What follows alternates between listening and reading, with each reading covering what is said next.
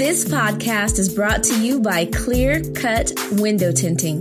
With 20 years of experience in the application of lifetime warranty films and over 3,000 happy customers served over the past few years, Clear Cut is ready to serve those of you in and around the Denver metro area and are proud to announce the second location grand opening in Colorado Springs, Colorado. Call 720-548-TINT to book your appointment. That's 720-548-8468 and 720-999-5785 for our Colorado Springs location. The professional application of quality film will significantly reduce the heat in your vehicle, reduce glare, and protect your skin and eyes from harmful UV rays. 720-548-TINT or 720-999-5785. Welcome to the Married to Myself podcast. You're listening to the 6th episode. Are you married to an introvert or an... Doesn't even matter because I'm an ambivert. Now what? How does that work out for your relationship? Oh, go ahead, Jason. Finish your announcement. Ladies and gentlemen, welcome to the main event. In this corner, weighing in at none of your business pounds, undefeated in 303 fights, current world lightweight champion, the author, mother, grandma, and not your average wifey of 20 plus years, Dallas Collins. And in this corner, weighing in at a rock-solid dad-bod pounds before drying after a shower, the contender, Jonathan loves to argue with his wife, Collins. Fighters, ready? Fight! Thank you for joining us. This is the Married to Myself podcast. I'm here with my hubby. How's it going? We're going to talk about chapter 9, which is 7th grade, mean kids, and bullying. You have anything to say before I read what I want to read? I feel like this chapter is about me, but I want to say in school, I was the opposite of a bully. I fought and stood up for the kids that were being bullied. So, yeah. So you got in a lot of fights, and by the time we met, you had how many assault tickets? 16. But you didn't start any of those fights. Not one. You just finished all of them. I got caught. Mm-hmm. Got caught fighting? Fighting. But you didn't start any of them. I didn't start any of them. So I used to say I just finished all of the fights. And then I was listening to someone else speak, and they say usually the person that gets in trouble is the one that gets caught. So I got caught. You know, the person that hit me or, you know, pulled my hair or kicked me, they didn't get caught. But I got caught when I punched them in their face. Yeah. So I got caught. Yep. And I wonder if that means that we're not supposed to respond to the person pulling the hair or doing something that's not actually threatening you where you don't have to defend yourself. Are we supposed to walk away from that or run and tell a teacher? That sounds so corny, especially in real life. And I've been in some real life situations where I'm trapped in a bathroom stall. Girl wants to fight me. I've never fought a day in my life. I'm just being bullied. You run to tell the teacher, and that doesn't stop the bullying. It doesn't. And that's why you just beat them all up.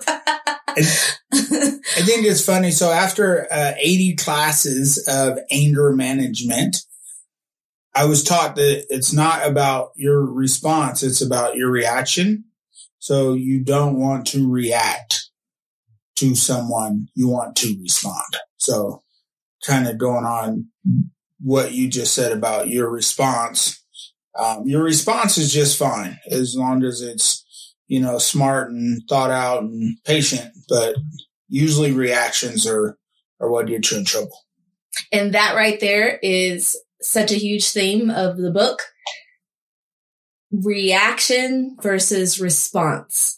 If you react to your spouse, you're more likely to, quote unquote, get into some trouble, cause trouble for your relationship.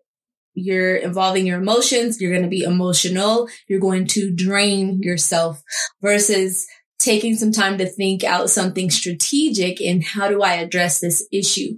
Because if I react the way that I maybe first think to react, there might be some harsh consequences. Now we're into an argument, a fight. We're not talking for a while. It's just adding to the things that we're struggling with in our relationship. So responding versus reaction is huge. For those of you that are new to the podcast, you're not sure what we're talking about, the book is called Growing into a Mature Marriage from Kindergarten to College.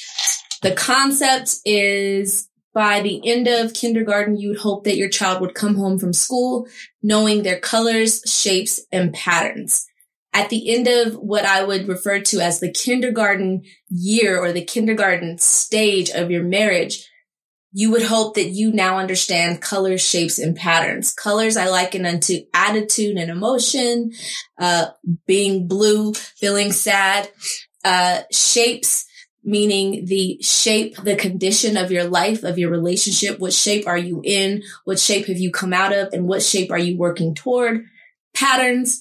What generational things are you walking out in your marriage that are either conducive to you having the life you want to have or destructive and pulling you away from the direction you really want to go, the vision you really have for what you want your marriage to look like. So that's the book that this podcast is based off of. Growing into a Mature Marriage from Kindergarten to College. So tonight we're talking about 7th grade, mean kids and bullying.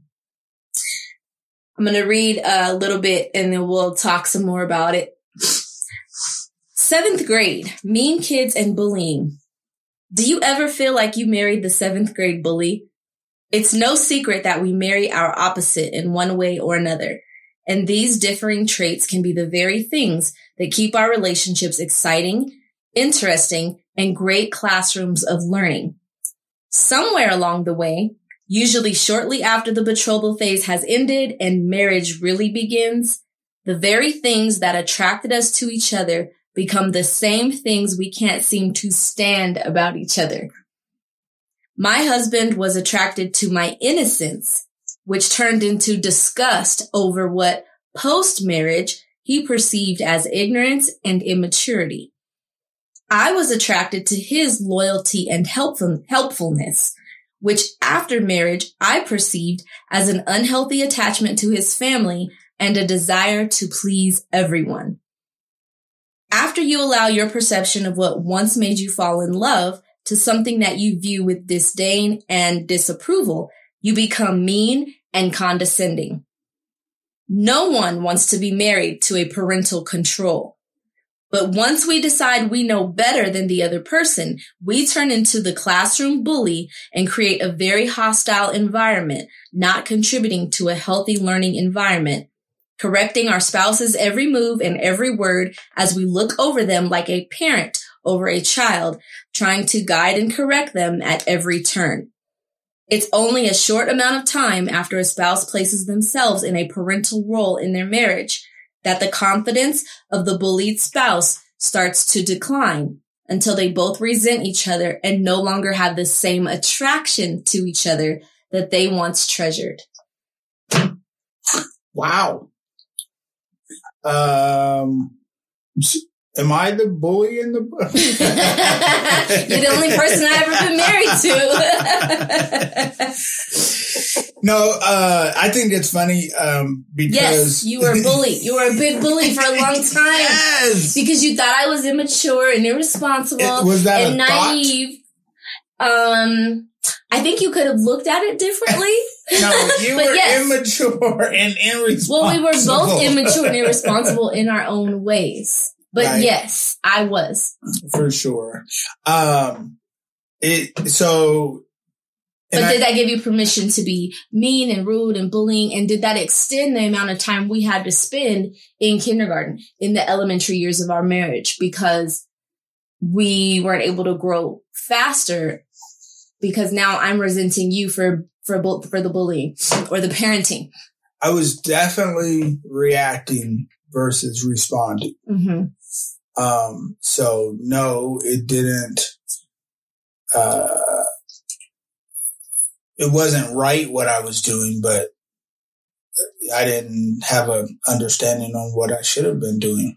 Right. Well, so everyone knows, and if you don't, you're just tuning in. We got married at 16 years old. We were both 16. People always ask us. And so, yes, we were both very immature. And, you know, at some point you have to figure out what role you have to take just in order to get through life. And I decided to take the father role, because I felt like I had a child, and versus the husband role to a wife. And that's became like a bully. Mm-hmm. And it was a huge problem for many years. The way I view it is I was going to grow up because we were having the experiences we were having that required me to grow and change because I wanted to grow and change. And I've always seen a really big picture and had very lofty goals for my life. So I knew that change was inevitable and change was something that I wanted. It was just maybe more painful than it had to be because of a lack of knowledge in both of us. For sure. Yep. Yeah. So I am thankful that we got married early because a lot of times it doesn't really matter what age you are. When you come together, you're going to realize the immaturity in one person or another. I mean, doesn't matter if you're 30 or 50. Doesn't matter, you know, if you've been single and now you're coming together in a relationship, there's something that you're going to be immature about. There's something, you know, I see it happen all the time. People have been living by themselves and they could be 30 years old and instantly they're, oh my God, all my stuff has to get moved, or, you know, I have to get rid of some stuff to combine my life with this other person. Yeah.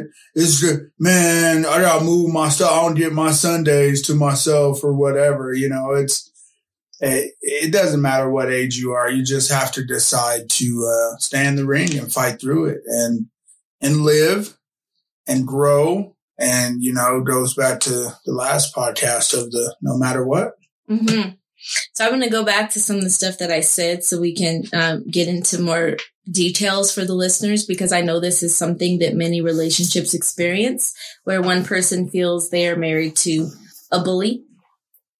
So one of the first points here, it's no secret that we marry our opposite in one way or another. And these differing traits can be the very things that keep our relationships exciting and interesting, great classrooms of learning. But somewhere along the way, what was exciting and interesting turns into what disgusts us about each other.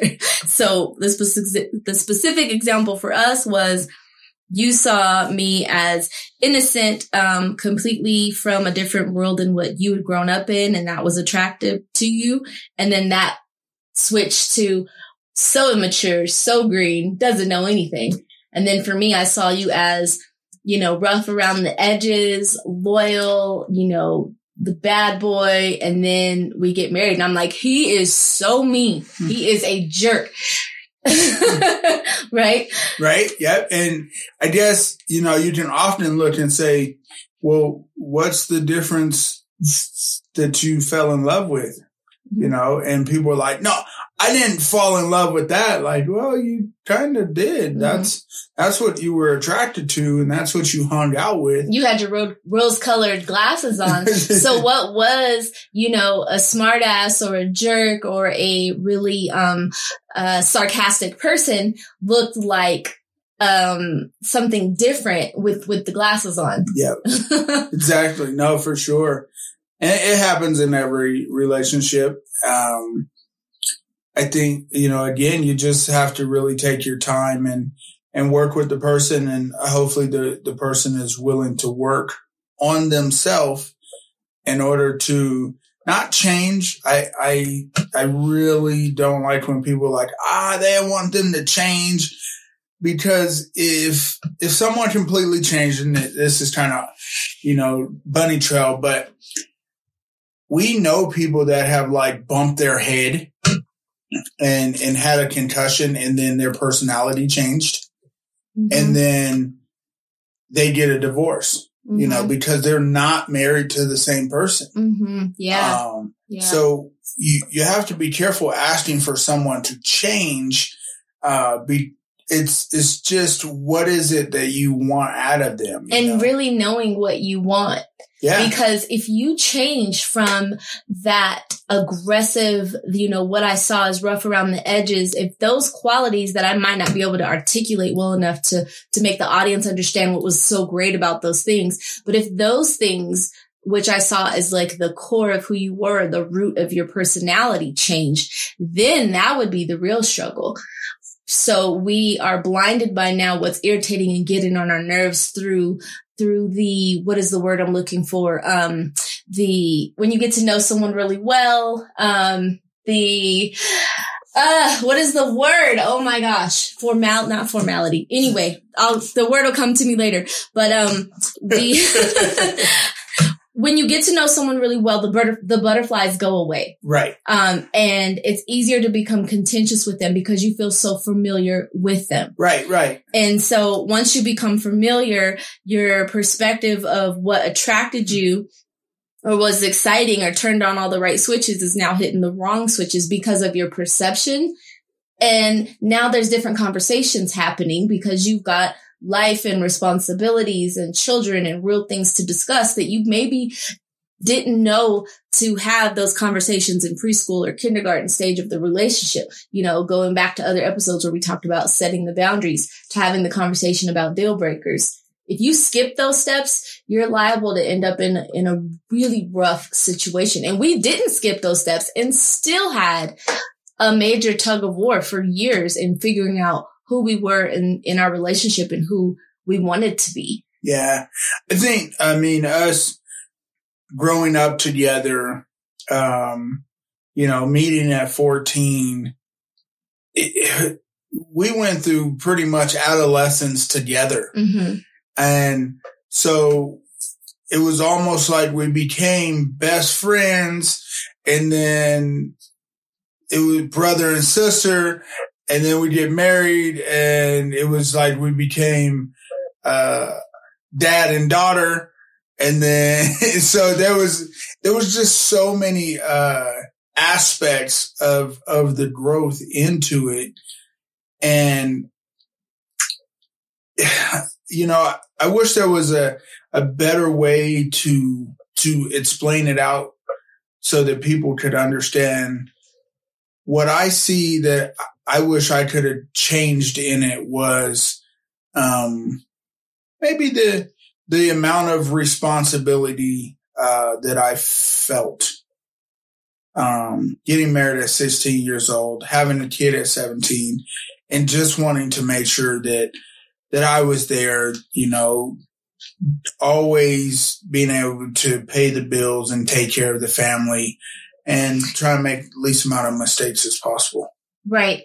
So I don't want to be written off for people that are really struggling and going through things in their marriage, and then they're listening to us talk and they're like, oh, well, you were 16. That doesn't compare to anything I'm doing. Because after, we've been married 22 years now, after 22 years and probably 2,200 couples that we've talked to, the same problems exist for people sure. 61 that were existing for us at 16. The same fights, the same responses, the same reactions, like nothing changed. Well, remember that song we were growing up, age ain't nothing but a number.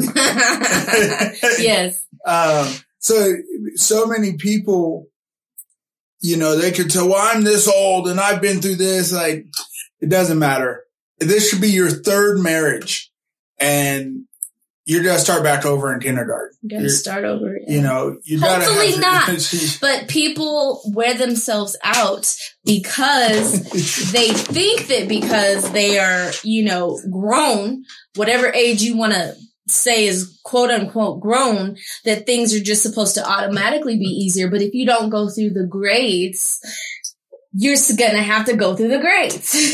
And really, it doesn't matter who you go through the grades with. If you change the person.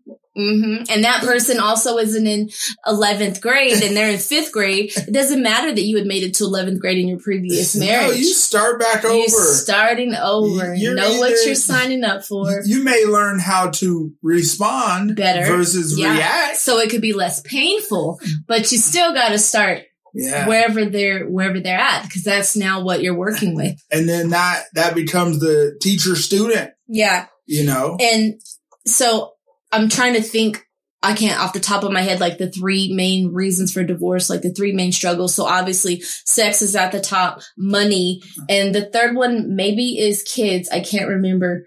But when one Freudian slip, when one spouse starts acting like a parent because they feel they're pushed into that role, that is going to affect your sex life. Because now the other spouse is like, I am not having sex with my dad or with my mom, you know, so then the other spouse is frustrated. Well, I'm only acting like your parent because you're acting like a child. And it's like, that's still not your place. And they go hand in hand to me. You know, I could say in our relationship, the financial part of it is what led to the parenting part of it. Mm-hmm.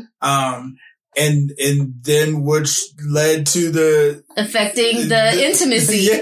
All 3 of them tied together. It was like, man, so you really have to, you know, I can say back then I was reacting. I was reacting wrong.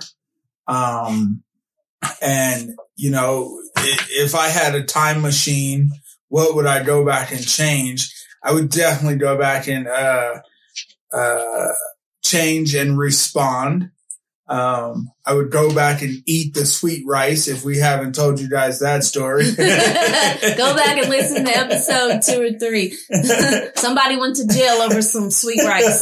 Not enough sugar in the rice. Don't complain about your wife's cooking. Man. You know, but you know, if you had the opportunities to change some stuff, what would you do? You know, we're talking about bullying, or being bullied. And, you know, you think about where you've been a bully in your relationship, or where you've been bullied. And I can think of a place where I had turned into a bully, and it was because I was more academic than you and I did better in school. Yeah. But you were way superior to me when it came to social skills in real life. And so once I really caught wind of that, when I would make references to pop culture or things you learn in history, and you were always so clueless, I started to feel superior in that, oh, you're not as smart as I thought you were because you don't know this book stuff. And you're like, well, you're not as smart as I thought you were because you don't know no street stuff, you know. Right. I pretended to be a little street when we met because I thought that would be a requirement for him to like me. And then later I found out, you know, he was just amused by my antics. He told me a few months in, girl, I know you wasn't from the hood. And I'm like, what do you mean? How could you tell? He's like, you got braces and you got glasses. That was my first clue. We can't afford none of that. Yeah, no, exactly. You know, what you're attracted to. And I just had this conversation not even a week ago. And I was I was asking a gentleman, for him to remember what he was attracted to a lady he just got married to 4 years ago.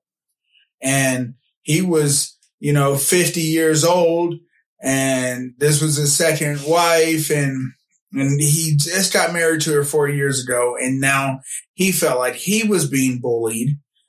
And, you know, I call them just the shop counseling. People walk into our shop and they start telling us their life story. And, he was ready to walk out the door. And I said, well, I really want you to think about what you were attracted to 4 years ago, 6 years ago, when you guys met, and get back to that place. Yes, and that's the word I was looking for earlier, was familiarity. Familiarity breeds contempt.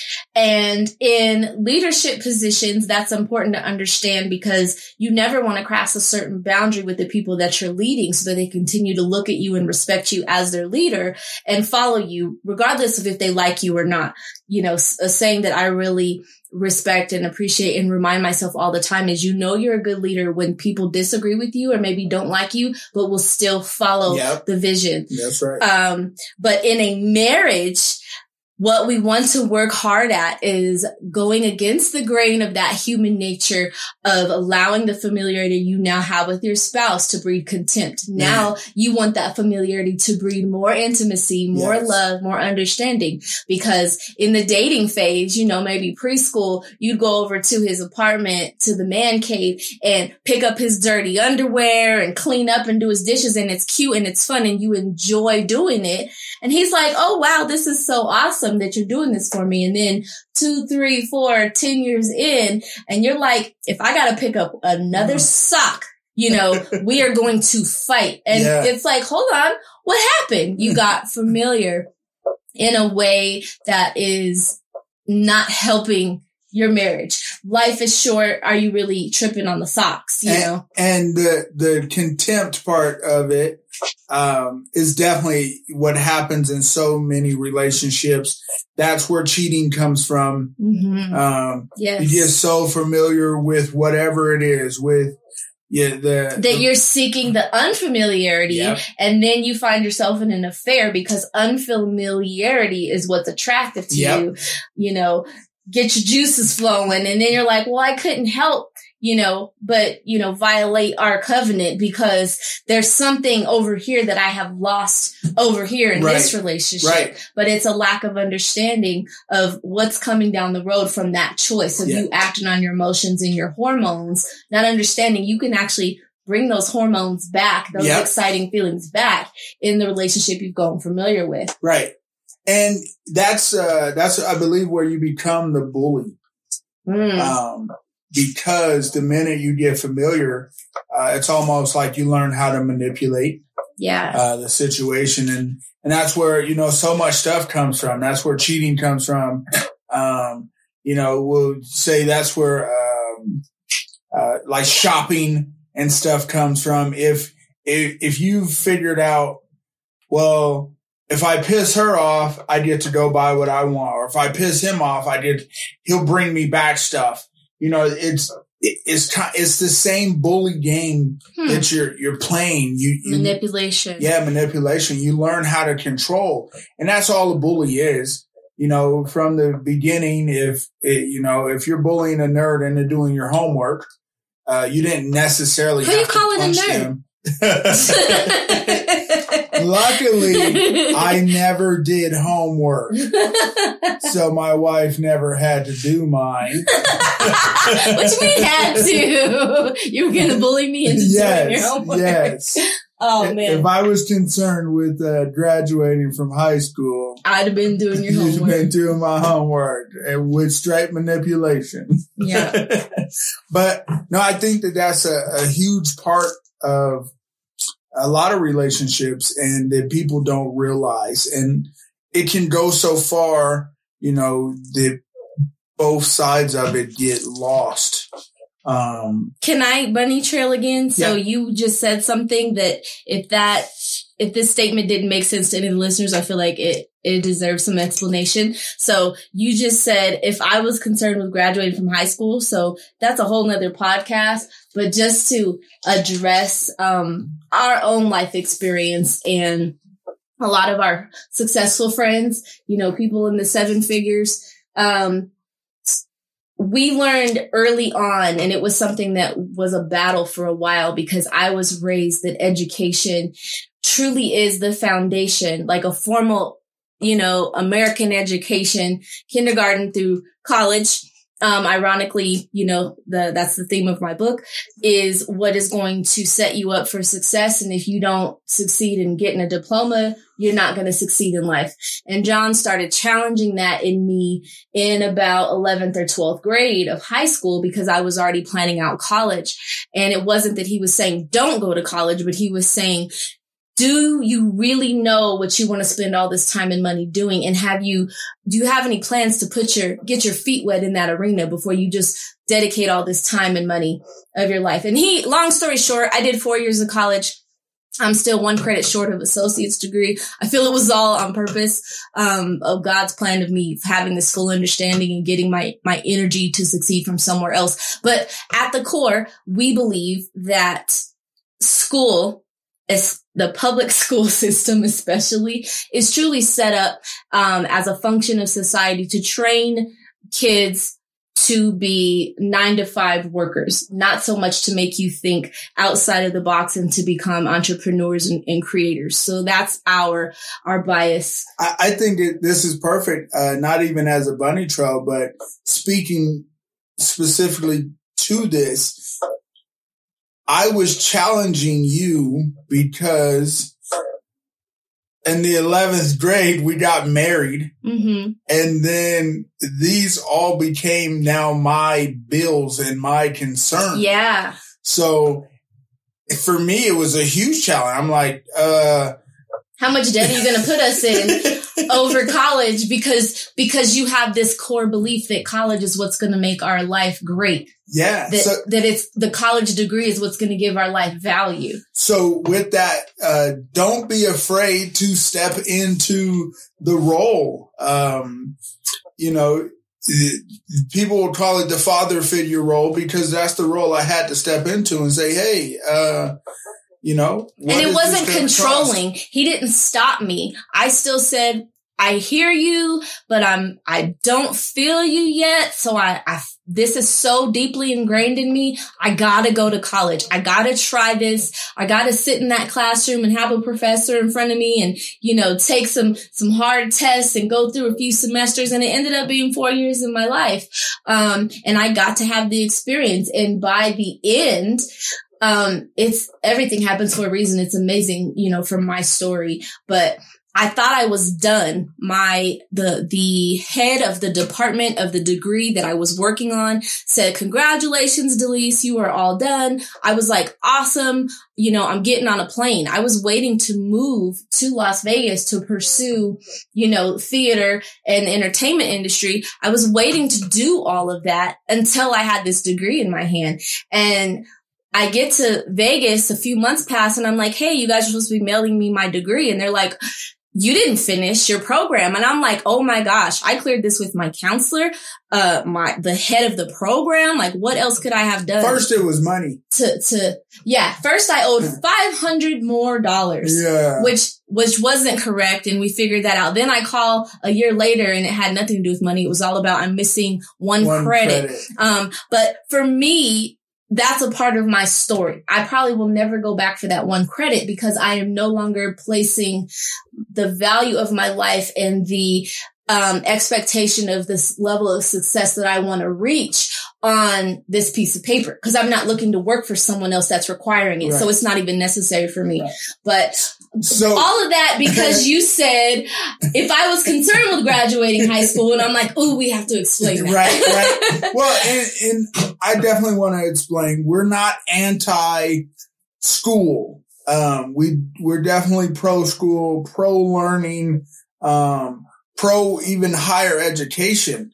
But we definitely believe mentors over mistakes, and that you shouldn't go to college if you don't know what you're going for specifically.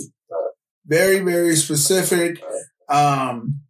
Because otherwise, pretty much now I'm going to tie this in as much as I can. Mm-hmm. Pretty much society is bullying you into believing you need this. In order to be successful. To live the life you want to live. And if for most cases, And all right. Or to feel good about yourself, you know. I don't want to say most. I'm important. For a lot of cases, it's just not true. You know, I know so many people with college degrees that are not using it. That don't use the degree at all.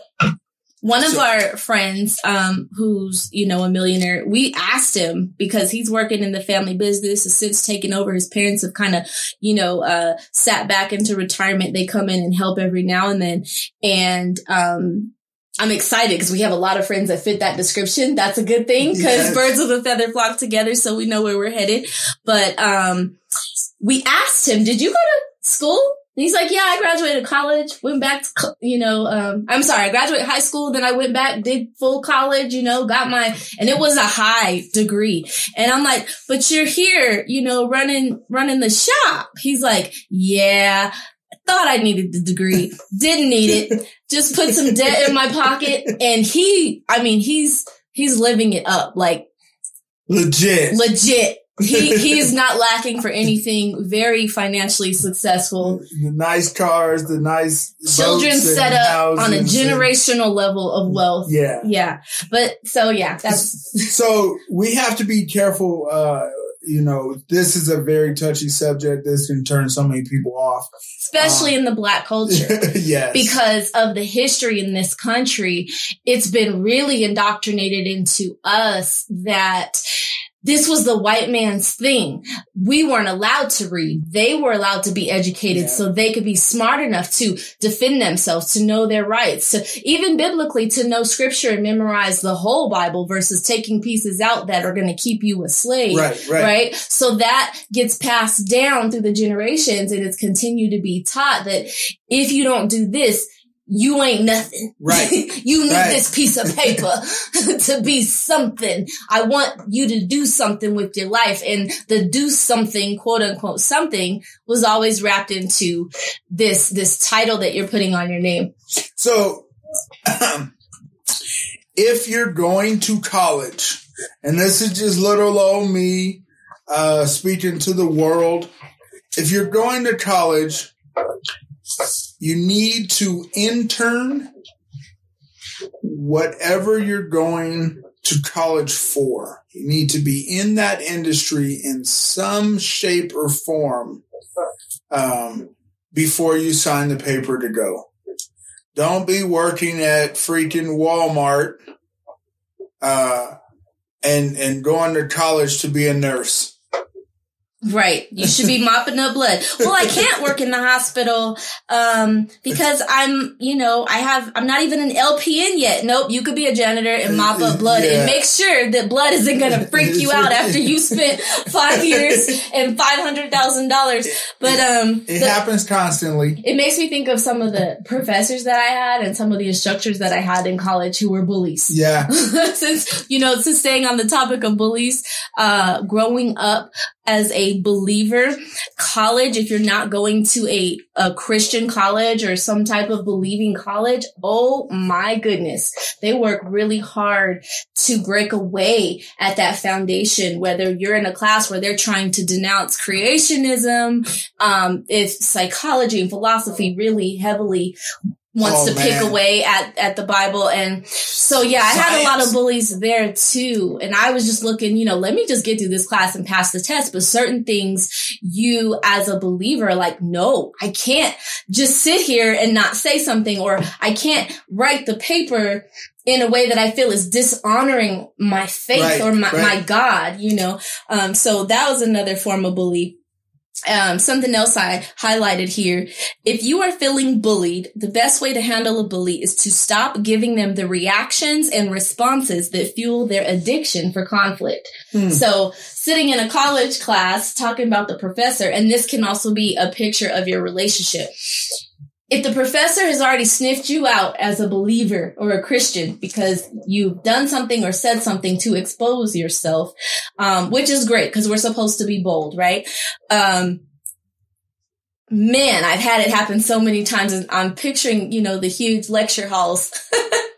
And you get sniffed out of 100 students. You know how many people are sitting in them lecture halls.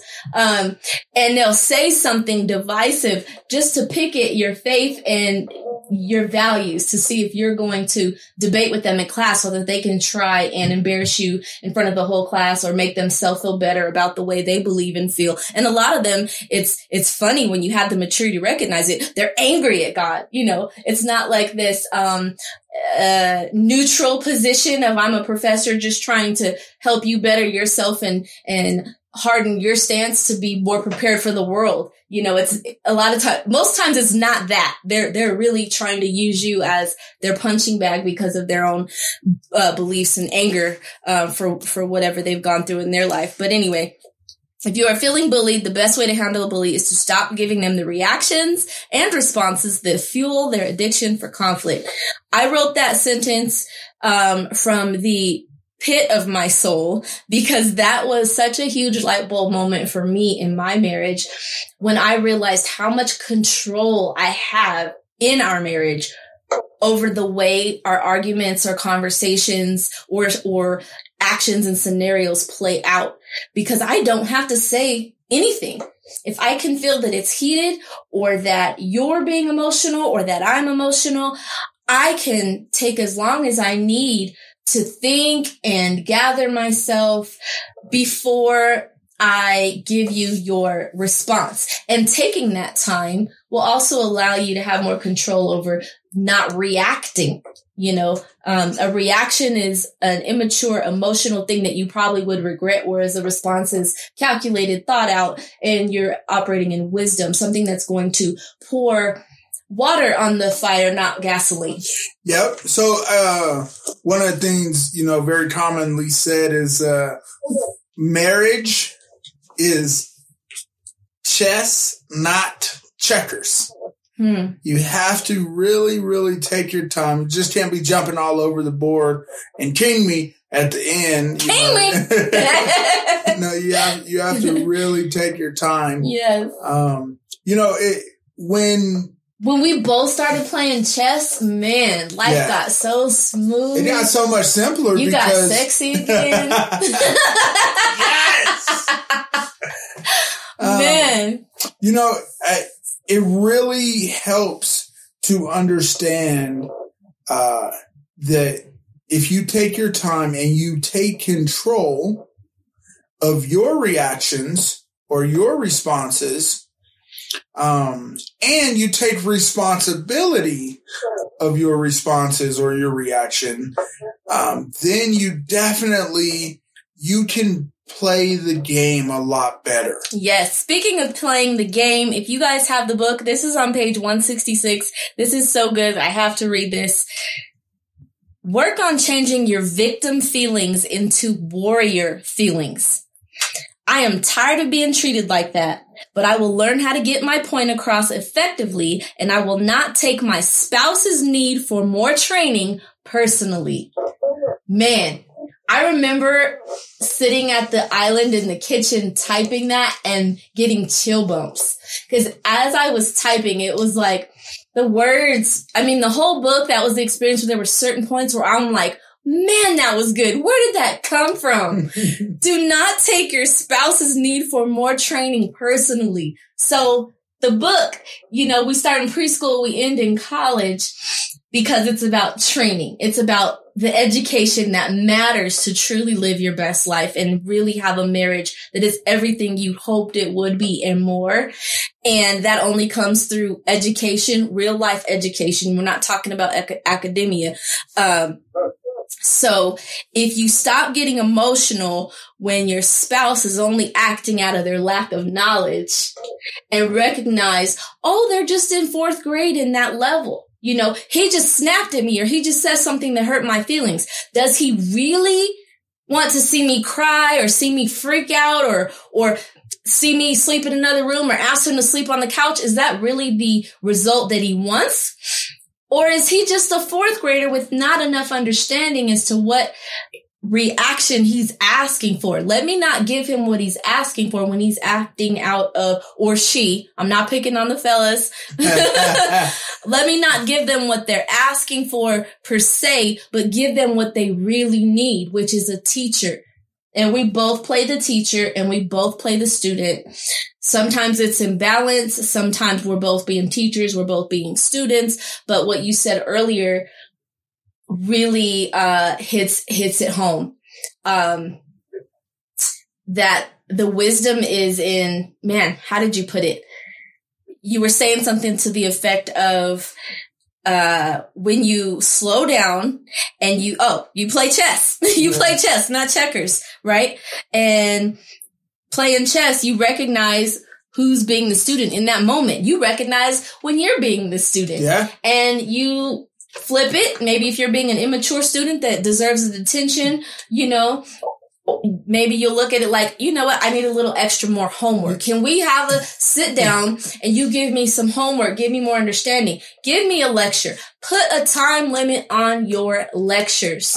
I remember, this had to be 10 years ago.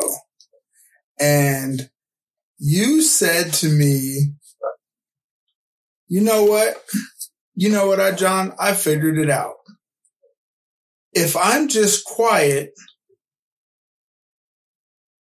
and I don't react to what you're saying and what you're doing. You argue with yourself. Yes. I wrote that in the book too. Yes. And I was like, what? Oh man, hold on. Hold on. Here it is. When a bully is ignored, they often find themselves having to deal with themselves. Many times literally finding themselves in contention with themselves because the victim is no longer available. Man. A bully needs an injured party in order to continue harassment. Like a parasite to a host, if the host isn't available, the parasitic nature will have to work itself out in other ways besides being the blood-sucking burden in the life of their spouse. I wasn't mad. I ain't go that deep. I wasn't mad when I wrote that. A little bitterness in me. You know what though? That's powerful because so often you find people switch the roles. They've been bullied so much that they become the bully. They become the aggressor. And that's not what you want. Yeah. You want to definitely become strong. Yeah, I was just going to say that. You definitely want to thicken your skin. For sure. If you're the crier where you're crying on a daily basis, on a weekly basis, there's something that needs to change in you. And to that, no victim, no bully. I'm reading this out of the book. No victim, no bully. No matter how tired or wounded you feel, the victim energy you radiate only attracts more bully behavior. That's it. So, my perfect example is, the lion. Not the cowardly lion from some movie. The Wizard of Oz. But the lion. He doesn't know pop culture, y'all. He's like from some movie. He doesn't even know what movie it is. So, my baby was hood. He was gangbanging and selling drugs. He don't know nothing about the Wizard of Oz. Anyway. So just, you want to become a lion, and a lion is a very tactical or tactful animal. And they're known as the baddest in the jungle because of that. Not because they're just out tearing everything up and killing everyone. It's because they're very patient. And they definitely, they don't expand too much energy. They really don't even chase nothing that they don't expect to kill, expect to eat. So in a relationship, that's the same as choosing your battles. Yes. In every relationship, a lot of times you don't have to respond or react at all. Yeah. Let the other person argue with himself. Yes. And a lot of times they'll turn the full circle. Yeah. They'll argue with themselves, answer themselves, and then come back and apologize to you. Then apologize. I've done it. Because they realized they were starting something. I ain't gonna say I'm the only one in this relationship. When I realized how much power I had, listen to me, you guys. When I realized how much power I had in my silence, man, I felt like Al Pacino in The Godfather. Is that correct? I know you like that movie. Oh, is that man, the right actor? I'm not answering you. Cause I literally sit back with a smirk on my face and cross my arms, fold my arms. and watch him go through the whole cycle by himself. I did not need to jump on his emotional roller coaster and allow him to suck me in to whatever fight he wanted to have. And he would have the full cycle with himself and then apologize to me at the end. And I'm like, wow, this took me 15 years to realize half of these arguments he could have had by his damn self. So what you saying is the queen is at the top of the table. Yes. On the chess table, huh? Yes, Godfather. This is what we're saying. If I sit back and I'm quiet, you'll figure it all out yourself and then you come back and apologize to me. Yes. I remember it. I remember watching it happen like I was in an outer body experience. Like, wait, she's not even talking to you. Why are you still yelling? Who are you yelling at now? You're stupid. You're yelling at yourself. Just shut up and apologize. And I'm like, damn it. And it takes some time, where you'll catch yourself right away. Like, hey, don't worry about it. I'm sorry. I'll think about it later. Mm-hmm. And then you get better because the next time you start an argument with yourself, you're aware of it at the beginning. And so it's a lot shorter and they get shorter and shorter and shorter. But for that to work out, the other person has to be holding their own. They have to be walking as the teacher and allowing the lesson to be taught. And that doesn't always mean you have to be interacting with the person or jumping on their emotional bandwagon. And I'm not, so this can go, so many ways. Cold shoulder. I'm not okay with cold shoulder. Yeah. I'm not okay. I don't think that's good for any relationship. I think quiet, at specific times is really good. And then I don't want anyone to turn into a bully or turn into the aggressor, because you've gotten so strong that a flip just switches one day and they're like, you know what? I'm done with this. And now you're the bully and we're back at point A. Yeah. Yeah. Yeah. Because roles reverse all the time. And that is not what you're looking for. Yeah. You got to come to the balance. So I had to stop crying and being emotional and allowing my feelings to be hurt. And I had to level up with myself and say, where does he want this to end up? I know he doesn't want to end up where I'm like, you sleep on the couch tonight. That will frustrate him even more. So what is he trying to say? What is he trying to get off his chest? Is this one of those moments where I need to let him have an argument with himself, or does he earned my conversation? Has he earned? So listen, if he's yelling at me, if he's throwing knives, verbal knives, he hasn't earned a call and response, a pass the ball back and forth interaction. Right. Because he's not talking to me the way I want my student or my teacher to teach me. I don't learn like this. And this isn't the classroom environment that I want. So I'm going to be quiet until this environment comes to the level that I'm at, because I'm playing chess while you're over here yelling, playing checkers. Right. When you come to my level in this moment, then we can talk. And then our marriage just started. Man, we catapulted. We skipped a few grades, right? Yes. Once you understand a concept, you can test out of a grade. And I talk about that in the book. Not every marriage has gone through the same pains, trials, and tribulations as the next marriage because of the information and understanding and morals and values that they already had, or maybe a lesson that they had already learned earlier on. So they can test out and skip some drama. This is from page 167.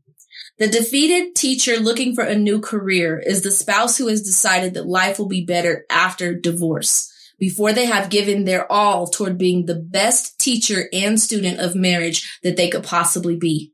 Man, when you say give their all, so many people, we're believers. So giving your all is so deep. Man. Is so deep, because even after you thought that you gave everything that you had, then you take some time, you pray, you ask God to give you some more and give that, before you ever just decide to quit. Mm-hmm. We used to have a saying, you can be fired and not know it. Yeah. Because you could be in a relationship and you've already fired your spouse. Mm-hmm. You've already moved on in your head. You're existing together, but you've already moved on. Yeah. You're not even in the marriage anymore. Yeah. You checked out. You're picking out the new furniture in this apartment that you haven't moved into yet, Yeah. And I likening that into a classroom because I've worked in so many classroom settings, both with juvenile, delinquents in male juvenile detention facility and also in the inner city schools.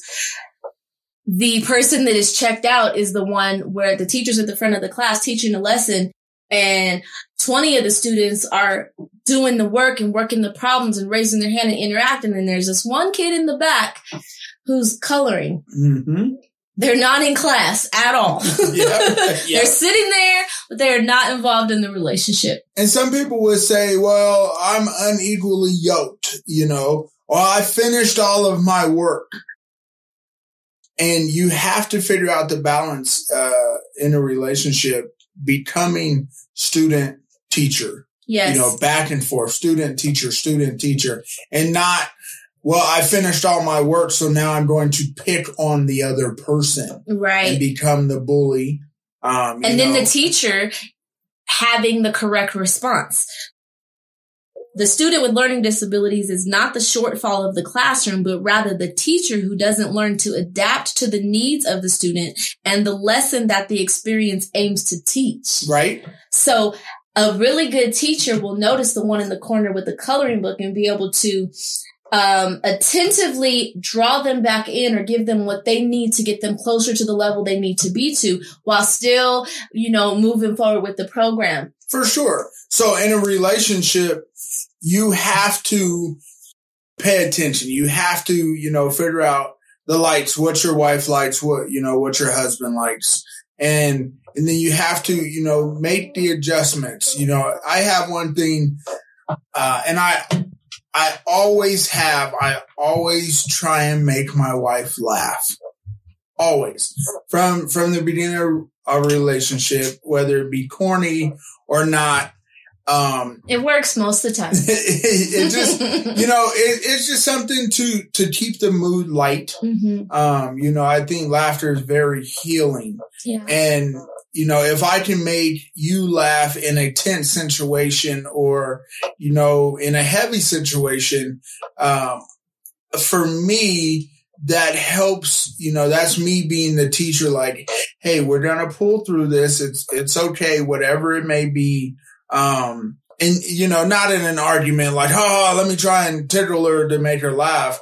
But there's so much other stuff that happens in a marriage besides an argument, knock down, drag out, just paying bills, mm-hmm. just going to work, mm-hmm. Just waking up in the morning. If you can make someone smile or laugh inside of those things, you step out of the bully, and you step into the friend. Yes. Oh, I'm so happy you said that. You step out of the bully role or the parenting role to your spouse and you step back into the friend role, which is the role everything began in. And that's why you married each other in the first place. Yes. Many times the school bully is also the student with learning or social disabilities. So as a friend, you're no longer getting frustrated with the social or learning disabilities of your spouse in the relationship, but you are now a friend who is able to coach them through it and creatively think of the lesson plan they need to get them to the level, not that you want them to get to, but shoot, they want to get there. Yeah. They want to be better and improve and grow because everyone really wants life to be good. And laugh in on your way through those things, laugh at it, have fun, smile, just really take your time. If you are the bully, really take your time and figure out how you can better understand your spouse. Yeah. And if you're being bullied, definitely, woman, man, whatever, grow some cojones and just really figure out what it's going to take not to feed the bullying, not to respond, figure out, how to play the game. Yeah, let them have the war within themselves, because that really is what it is.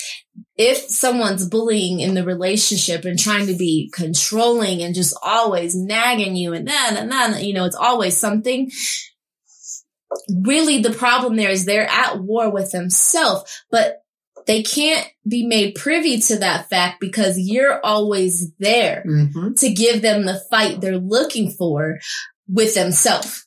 So you're standing in the way by responding to the things that you know and they know they're doing to push your buttons. But because you're allowing your button to be pushed by giving them the response they're looking for, right, the reaction that they're looking for, you're not allowing that war that needs to happen with them happen. So 20, 30 years of marriage, you're still dealing with these things that actually bother you, and you've made them aware that it bothers you, but they haven't stopped because you haven't changed you. You can't change them. Right. Yeah. And so, go ahead. I wanted to say this. Set boundaries and be patient and creative in finding new and different ways to teach the lessons your student needs to learn. Withholding affection and sex to teach your spouse a lesson is a short-lived resolution, like a Band-Aid for a gunshot wound.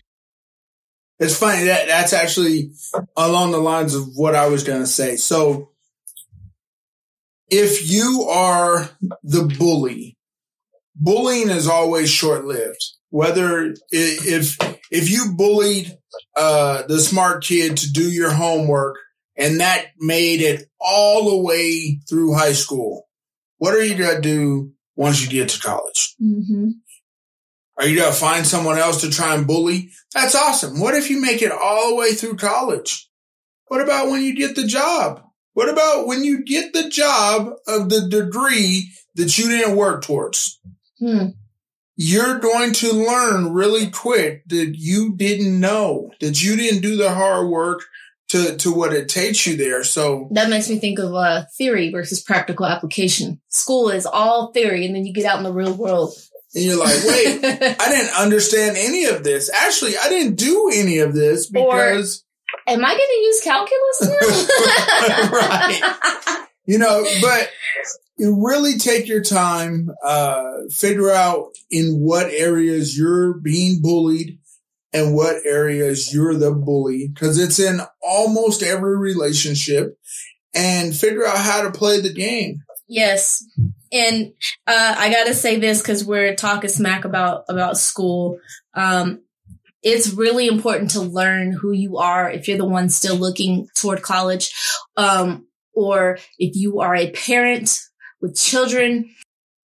Man, the book that I always go back to is Rich Dad, Poor Dad, because that was the eye-opener for us. It had confirmed some things, so many things that was already in our spirit. But find whatever your book is that's going to speak to you. Do some research on discovering and understanding and how to see your child for who God made them to be, because we are all born with a gifting. We are all geniuses. I think it's the Einstein quote that says, if you judge a fish by his ability to climb a tree, he will be considered dumb. Yeah. And so for the majority of us, we come out of the regular school system and we feel less than, or we feel dumb because we're fish, being graded on how well we can climb trees. So I want to speak to that. If you've got a little doctor or a lawyer, then man, school it up. Get in them books. We can close. I want to say this last part. For many years, my strategy for dealing with bullying was to retaliate and withdraw. Vengeance added to the negative force that ruled our classroom of matrimony and delayed us from reaching our aspirations. Wow. That's in the book? That's in the book. This book, I'm so proud of this book. This book is good. I step away from it for a while, and then I pick it up and just start reading. I'm like, dang, man. Well, people need to get this book. Let me say, I want to say I'm super proud of you. taking the time, sitting down and writing, the growing into a mature marriage and, having to relive a lot of our life, that wasn't necessarily good. But in order to try and help other marriages, other relationships, make it through it. I'm proud of you. I'm thankful for it. And, I'm ready to graduate, whatever grade we're in. Our kids, whenever we are having our fun little spats or talking smack to each other, our son and daughter-in-law say, college, huh? Like, that's where you guys are, huh? College, smart huh? behinds. So yeah. God bless you guys. We love you guys. Thank you so much for listening. We pray that this is helping the masses. I'm speaking that into existence. If you know anyone that could benefit from this conversation or the book, please point them to our podcast. We are up on all of the major podcast platforms. We just got a notification that we are now on iHeartRadio. That one took like a month to get approval. So we're just really excited of the expanse that we've been allowed to have a hold of and all the people that we're going to be able to touch, because marriage can be a difficult one and we want to make it easier for you. The website is DeliseCollins.com. You can find the book there. I have blogs posted there. Subscribe to our YouTube channel. Go to YouTube, search Delise Collins. Leave us a review on the podcast. That definitely helps. Yes. 5 stars and a comment. Subscribe to the podcast. If you don't like it, you can give us 1 star. We don't mind. 5 stars, 5 stars. But thank you guys. My wife normally reads remember, the mature marriage was once an immature, sloppy, hot mess. We all have to start somewhere. Love yourself so that you can love each other. We love you, and we'll talk to you guys again soon. I am your announcer, Jason Head. This has been a Clear Cut Concepts production in association with the published work Growing into a Mature Marriage from Kindergarten to College. Available on Amazon.com, Target.com, eBay, and the Denver famous Tattered Cover Bookstore.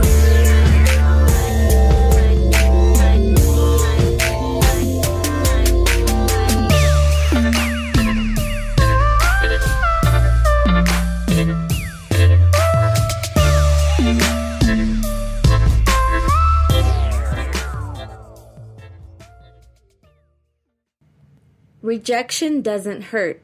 Expectation does. Lying doesn't kill. Denial does. Forgetting doesn't heal. Forgiveness does. Mr. Farang.